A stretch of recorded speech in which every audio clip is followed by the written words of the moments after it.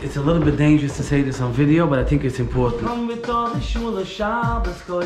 know I can lose everything I have in a minute. It's never ending. Desires. I promised him a yarmulke. I thought most Hasidics don't go to a higher education. He never had closure. His father is in the mass grave.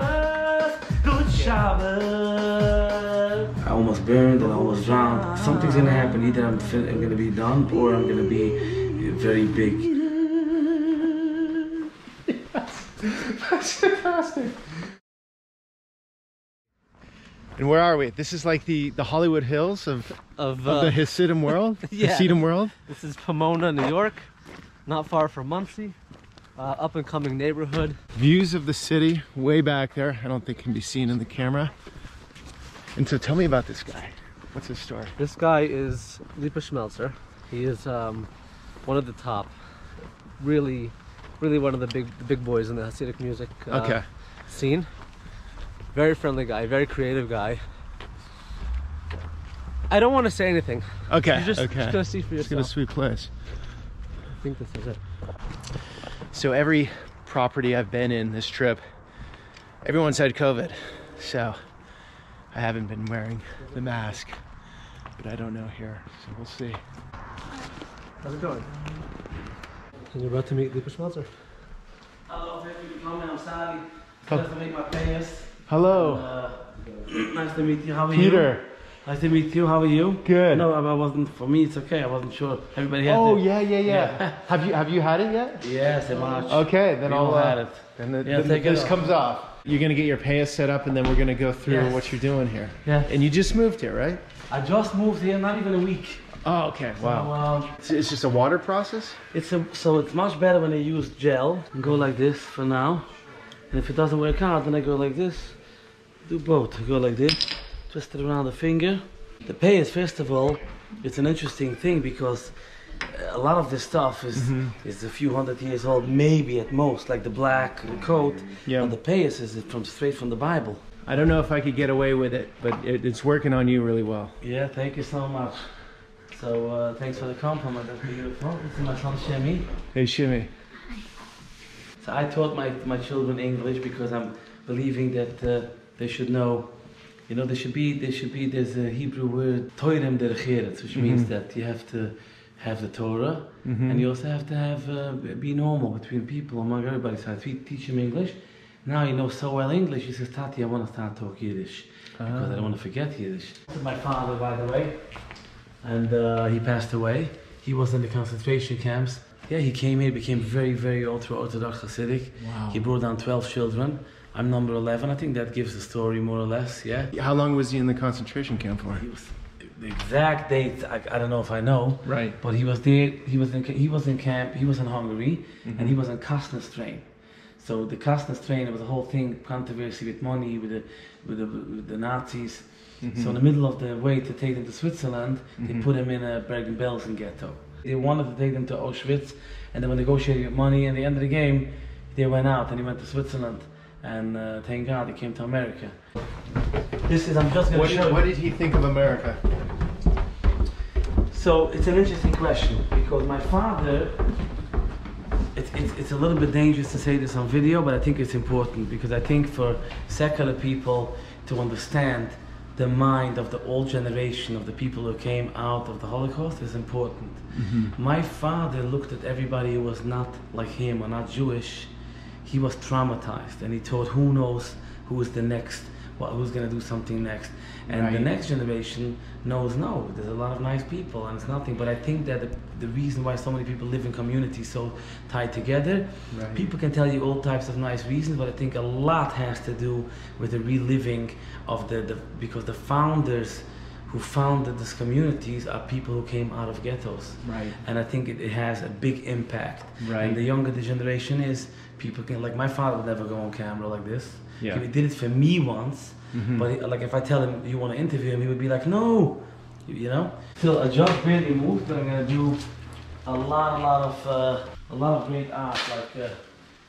It's like your own museum down here. Yes, it's gonna be a museum. These are letters my father wrote me when I was a boy, so I kind of kind of put it together. Some are straight, some are opposite because he's not alive. He looks down from the other world. So how do you think your father was obviously traumatized from his experiences in Europe? You were born here. You didn't have the same experiences. How did it change so quickly? Do you think it's transgenerational? Like it's going to be in? Yeah, I think all our trauma's in there for a while, right? Or yeah, not? yeah. It's like in the DNA. Yeah. It's a fact. It can't even be different because let's just think about it for a second, okay? Yeah. Time heals, and also people say, okay, don't bring me back all these memories. It's not true. But if you go to the beginning, you look in your wallet and you see you had $300 and now you only have $10. You don't know where it went. But you go back since the morning, you say, okay, I had a coffee, I had breakfast, I went to Home Depot, okay, there's where my money went. Mm-hmm. So if we go back chronological, we think my father was 16 years old, and his father passed away in Munkataber and other, in an army camp with the Hungarians. He was trying to help out, he was like an army. And he came here all alone. He came with his mother and one brother, but all alone, meaning without a father, without most of his family, like his uncles, everybody, you know. He became different, and he looked for a job, and he didn't know the language, and before you know it, he's married, and he's bringing down children. I'm one of the children. Yeah. So it's just mathematical. It's very simple to see that it has an impact, and it takes a few generations for people to see things in a different light. Right. You know? So your kid, how you raise your son. Well, yeah. If you look at this is me graduating from Columbia University, but right away Columbia University. Yes, but right away I mixed it up with So I thought most Hasidics don't go to a higher education. Exactly. So I had a different journey, which I didn't want to go into the whole thing. Yeah, sure. But I had a different journey, and you know, we have our ups and downs, and now I'm very integrated in the community. And I should say that even my journey helped me be very strong now in the community. What do you mean by journey? Like you went away from the religion? I went a little bit more modern, let's just say. Okay. But now I'm very in the Hasidic community. But I think even going to Colombia, not for everybody has the same effect, but for me, it affected me in a way that I saw my roots. I saw I'm never going to become Chinese. I'm never going to become Italian. It's part, like I'm between all these people, but I'm always going to stay a Jew. I'm always going to be, this is how I'm looked at. This is just the way my heritage is. And then I put my father in the middle. Like he wasn't so happy I go for education. And then I put, he was studying this all day. Did he ever support you in the education? He wasn't so into it, but in music, he always tried to give me good words. He wasn't a big musician. He wasn't really living on this world. He was like really living with God. But I think it's all part of the story. It's part of his journey that he went through. He never said shiva. He never had a funeral for his father. He never had closure. His father is in a mass grave. I never shared this in public. I went for like you should say a workshop, you could say a therapy workshop. And for 3 days, and there was a lot of tears. So I took all the tissues of the tears and I glued it, and this is the whole painting is made out of the tissues of that 3 days. Wow. Yeah, you can feel it even. And then this is like a cup of wine, because I said to God, it was right like before my whole transition back in the Hasidic community very strong. I said, Hashem, you know, take my tears and turn it into a kos shadrucha, to a cup of blessings. And it was all after my father passed away. I had like, if you want to go mystical, I once almost drowned. I went to Florida to take a cup and purify it before Passover. It's a whole other tradition. And it was quicksand pulling me in. And my son pulled me out. I almost died. And then the police in the area told me, you can't go into that water. They have like, I don't know if not crocodiles. Alligators. Yeah. And about a few weeks later, I had a charger in my house, putting too close to the bed. It had a metal wire, and I woke up and the wall was on flames. My mattress, my blanket, I had the whole house empty out, all my kids. And I ran out and I said, God, everything is going like wrong. Like my money, and I almost burned and I almost drowned. Something's gonna happen. Either I'm gonna be done, or I'm gonna be very big, you know, I don't want to say the word big, but very, and things turned around for me, and now I'm very busy and very popular. And I say this, how many years a big shot? I say this because I've seen the other side, and I know you can't be a big shot when you're popular, because it's not you. God can take it away any second. And I hope He will give it to me for me. So how do you keep the humility from that lesson? From that lesson I've been through, I will never judge another person again. I was always humble to speak to people nice, but I am in a place where I know I can lose everything I have in a minute, and I'm asking Hashem that He should give me every day another opportunity. It's like when I look at this beautiful house, I want to say thank you Hashem for giving me the house, but then I say no. Thank you Hashem for letting me have the house today. Right. Why? Because it's a mortgage. If I can't afford the mortgage for 7 months from now, they'll take away the house. Yeah. So that means thank you for letting me have the house today. Yeah. And spiritual security alarm. That's it. That's a spiritual security alarm. I learned that a few weeks ago. So music and art. I'm calling this. Since I'm about 7-8 years old, I know the recording studio. Okay. At age 42, it's time for me to change that from a studio to a studio. And this place, I'm going to learn. I'm going to daven. I'm going to pray. I'm going to meditate. I'm going to write music. So this is one corner is music, one corner is piano, one corner is the books, one corner is learning. That's what I like to do. That's why I like to look at this place. Can you play me? 'Yes. So let's see what I got.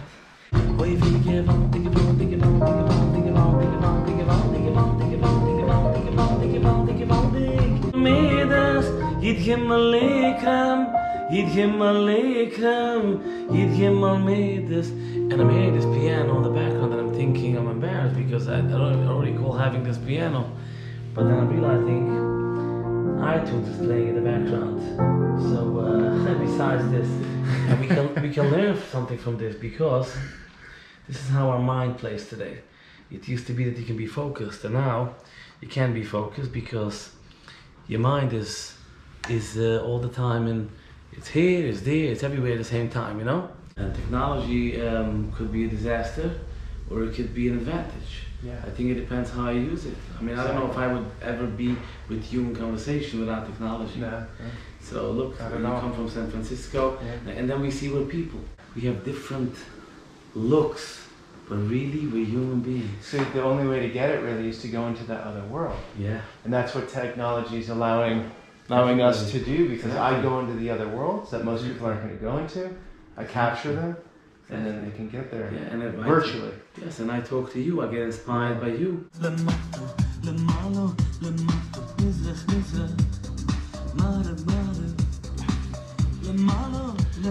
I promised him a yarmulke. He says I always wanted a yarmulke. I've been looking for a gold and silver yarmulke, and then I gave it to him. You're constructing this on the fly right now? Yes. Okay. So that's a rhythm. You just drop it there. Peter came to my home on Friday. It's right before Shabbos, and it's usually my day. But I will give him a few words on the community to bring unity. I want to utilize that opportunity. Oh. Peter, you will experience the Shabbos Kodesh. Oh, Shabbos Kodesh means holy and pure. You will come with all the shul of Shabbos Kodesh. Peter, you will lead us like a leader. You will show the world we can come together. Now let's have a good Shabbos. Good Shabbos, good Shabbos, Peter. That's fantastic. How do you do that? You think I know? I always. It was just channeled through you somehow. My mind is very fast. Okay, Lipa. So I just want to finish with one thing. I want to finish by saying that, first of all, I want to grow and learn to love myself and love others and appreciate life. I have so many blessings, but we have a thing we call the Yetzer Hara. It's like in the evil inclination. It's in English maybe.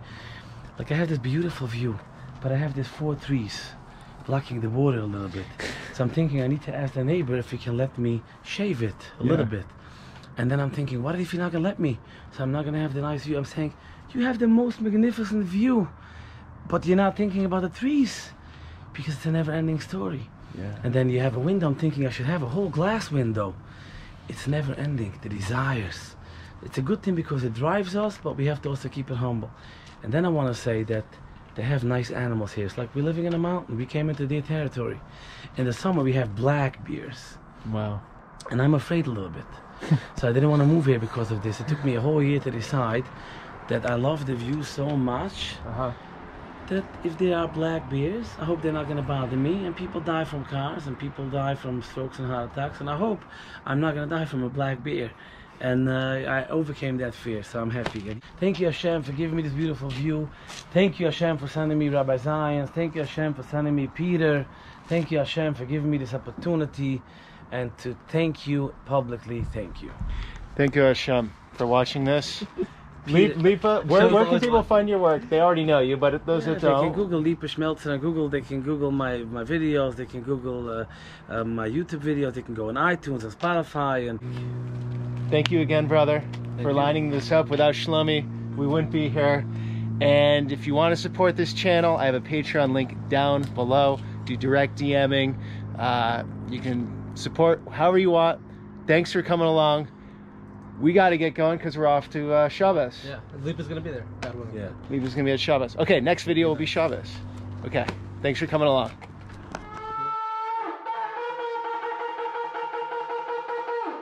So now that I don't have the synagogue, I don't have the shul, I keep this as a memory. Because in our hearts, we all have a shul.